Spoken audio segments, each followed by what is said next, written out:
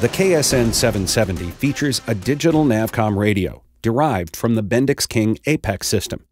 It's a software-based radio that includes touchscreen tuning, Nav Radio Auto-Tune, stored frequencies, and simple entry of frequencies for the nearest airports, air route traffic control centers, flight service stations, and nav aids.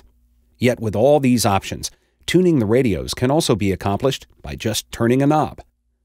In this video, you'll discover the answers to frequently asked questions about operating the communication and navigation radios.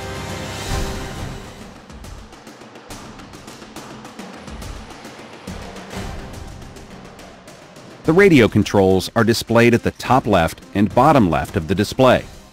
These areas are always visible, whether you're using the multifunction display or the flight management system.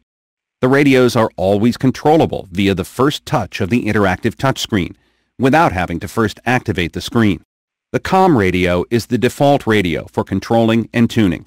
The selected radio for controlling and tuning is enunciated below the active frequency and also to the right of the volume knob. The non-selected radio is enunciated, along with its active frequency, at the top of the display. To select the other radio, push the radio control knob. The magenta annunciator above the knob indicates what pushing the knob will do. You can also switch radios by touching the non-selected radio's active frequency annunciation at the top of the display. After 30 seconds without any input to the nav radio, the COMM radio will automatically become the selected radio again.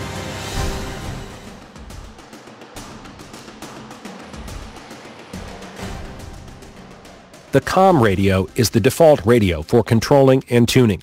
The VHF channel spacing can be toggled between 8.33 kHz and 25 kHz on page 5 of the menu.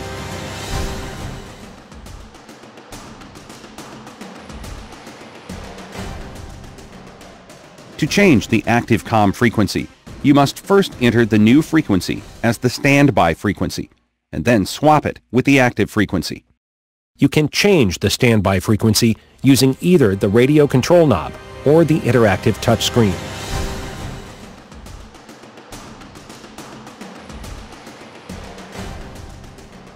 To tune the standby COMM frequency using the radio control knob, rotate the outer knob to adjust the megahertz frequency digits to the left of the decimal point. Rotate the inner knob to adjust the kilohertz frequency digits to the right of the decimal point. To tune the standby COMM frequency using the interactive touchscreen, touch the standby frequency touchscreen button to display the radio tuning pop-up window. Type in the desired frequency. As you type, only valid frequency values will be selectable. If you make a mistake, touch the backspace key. When the correct frequency is displayed, press OK. To quickly enter the frequency for a nearest airport, touch the standby frequency touchscreen button, then press the nearest bezel soft key. The nearest frequencies box is displayed. Make sure the airport soft key is selected. Drag the scroll bar or rotate the joystick knob until the desired airport is highlighted. To display a pop-up list of all the frequencies available for the highlighted airport, touch the highlighted line or push the joystick knob. Scroll the airport frequency list by touching and dragging the scroll bar or rotating the joystick knob. Then select a frequency by touching it. The selected frequency becomes the standby frequency. You can enter the frequency for a nearest air route traffic control center or flight service station in the same way. Just press the ARTC or FSS soft keys.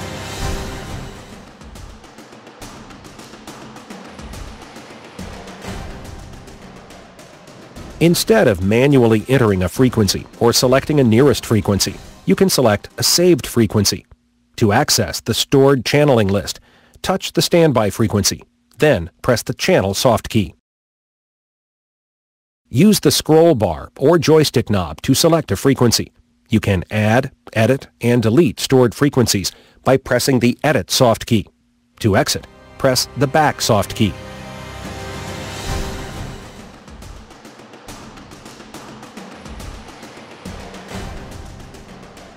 To To adjust the volume of the COMM radio, first rotate the volume knob or press the COMM volume touchscreen button. The COMM radio pop-up window will be displayed, showing the current volume level. Then, either rotate the volume knob or touch and drag the volume indicator.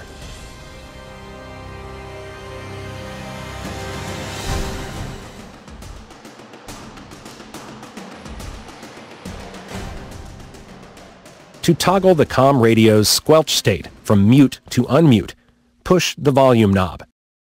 When automatic squelch is inactive, SQ is enunciated beneath the active COMM frequency.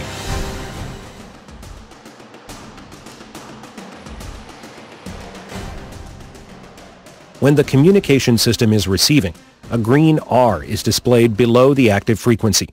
When the system is transmitting, a green T is displayed.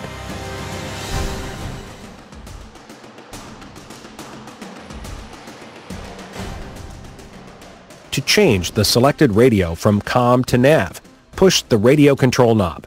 Note the magenta Push for NAV enunciation above the knob. You can also change the selected radio from COMM to NAV by touching the NAV radio's active frequency enunciation at the top of the display.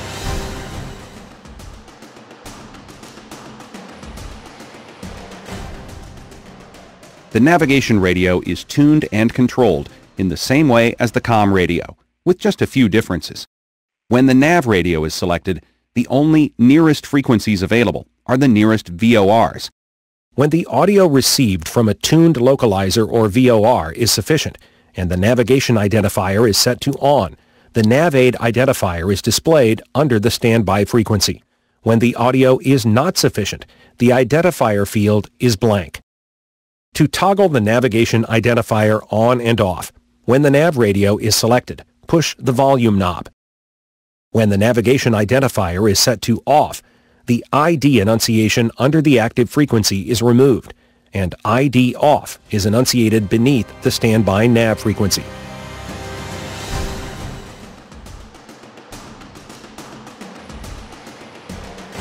If configured, the KSN 770 will auto-tune the nav radios for ILS and localizer approaches.